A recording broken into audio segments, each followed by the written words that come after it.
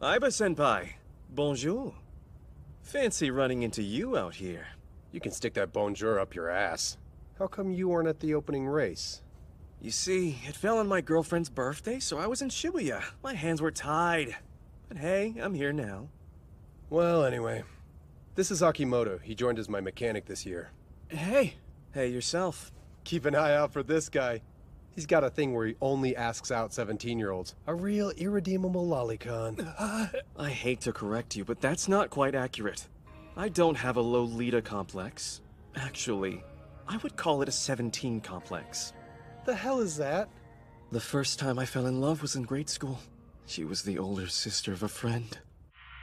The blazer she wore with her uniform made her seem so mature. I think she was 17.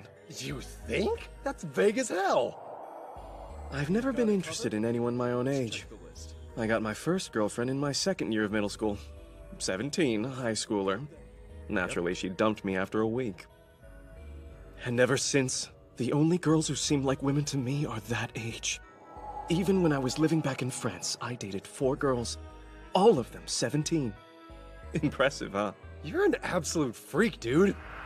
I've got a question for you. When the girl you're seeing turns 18, what happens to her then? I dump her. You had to know that was coming, dude. His attitude and appearance don't exactly match up. Wouldn't catch me doing that. I mean, girls still in high school?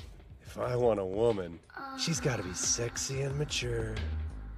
Senpai, don't underestimate the potential of a 17-year-old. They're untouchable. Well, I need to be on standby, so I should go. Right. Can't let Mizono outdo you.